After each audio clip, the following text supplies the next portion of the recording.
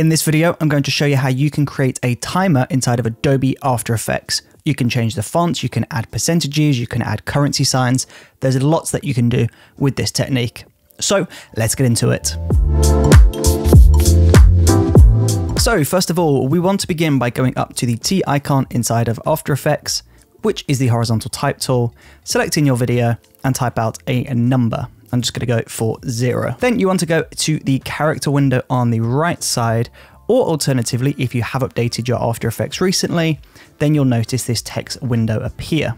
So we can just go in and make all of the adjustments that we want. So we can change the font, we can increase the size, do what we want, and then just center this up. Now I'm just going to place this in the very center of my composition. And there we go. We have our first number. But at the moment you can see that he's not doing anything.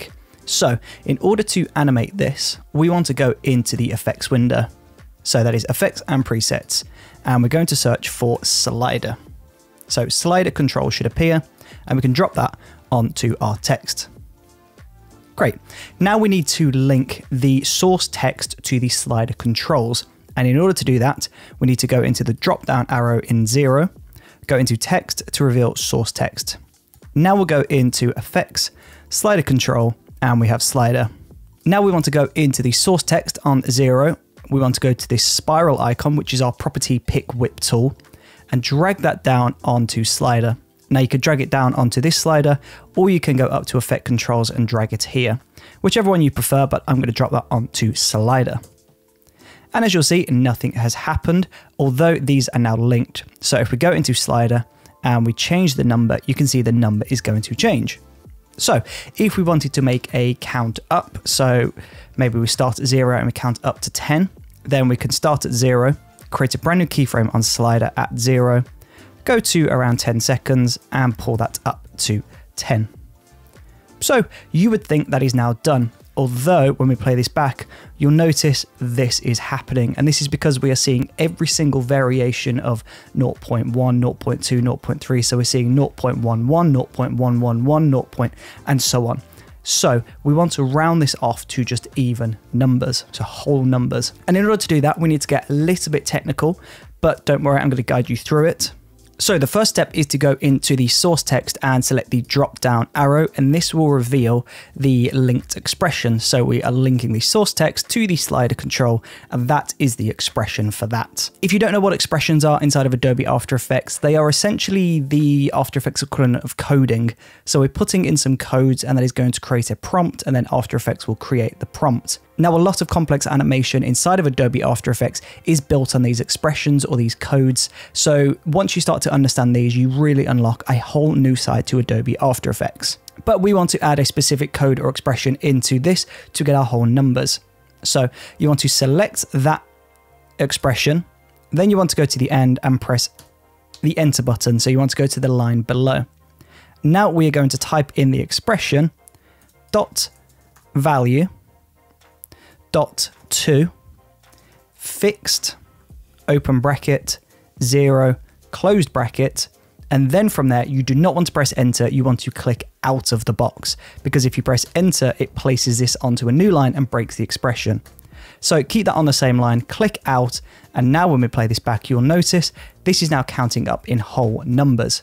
And now because this is controlled by our keyframes, we don't just have to keep this at 10 seconds. If we wanted to speed that up, then we could just shorten the gap and it will count up a lot quicker. And if we wanted to do a countdown, then we just reverse the keyframes and we count down. And let's say we wanted to go from a really high number. Well, in that case, you would just go to that first keyframe. So I'll zoom all the way in, go to that first keyframe, and we can just pull that up to a really high number. And now that's going to count down all the way down to 0. Of course, as well, because we've applied these expressions onto a text layer, if we go onto the text layer and we go into our text window, we can actually change the font of this countdown. So at the moment I'm Monsterrat, but if we change to a different font, so we'll go to this one, you can see we've now got this countdown on a different font. We can change the color, we can do everything we like. So we've got full custom control over the look of this timer. Now that's all well and good doing that, but let's say we wanted to do something with accounting, for example. Maybe we wanted to show currency. Well, how would we do that? Let's say we want to go from one value to another. So let's delete these keyframes. Let's say our start point was 0. So we started at £0 and then we ended up after a little bit of time with, let's say, £112.50. Well, you notice if I put 112.50, it doesn't work. It goes up to 113. And that is because the expression that we have put in has forced this to round off to a whole decimal. So when we look at our expression in the source text, it says value.toFixed 0. Now this 0 is linked to how many decimal points we are seeing. So 0 is going to be no decimal points, so we're just going to have a round number. Whereas when we go to 2, this means we're going to have 2 decimal points, and now we can see 112.50. So we're going all the way up to 112.50. And you can get really precise in here and go to 112.57. And you can see that's going to go up to 112.57. So you can get very specific. And if you wanted to add a pound sign or a currency sign onto the start of this, we just want to click into our source text. We'll go to the very beginning of the expression. So line 1, the first character, we want to put our first set of speech marks. Then you can put your currency of choice. I'm going to select pounds because I'm British. Then I'll select another speech mark, then add a space, the plus button, another space, and click out. And now you'll notice there is a pound sign locked at the start.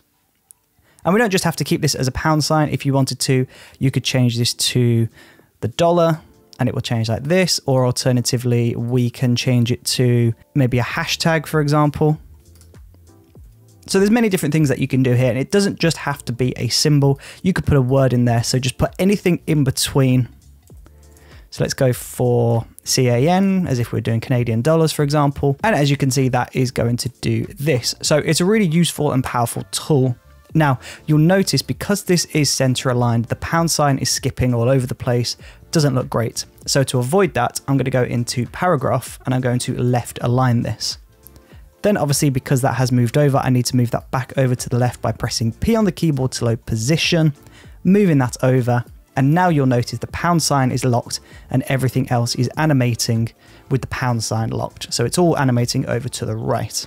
Now, there's only one more thing that I need to show you in this tutorial, and that is how to add your percentage sign, because obviously your currency is at the start, but a percentage sign would be at the end.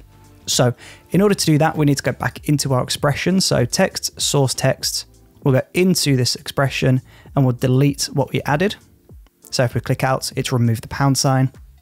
Now, if we go to the very end, we're going to go space plus space, speech marks, and then your percentage symbol. And then you want to close that off again with another set of speech marks and click out. And now you'll notice the percentage symbol has locked at the end. But again, the percentage symbol is skipping all over the place because this value is changing. So to counteract that, I'm going to go into paragraph and right align this. Again, we need to move the position over. And now when we play this back, you'll notice this is all animating with the percentage locked. So there's a lot that you can do with this technique, but this is going to give you complete control on your countdowns, timer, currency, animation. There's loads that you can do with this technique.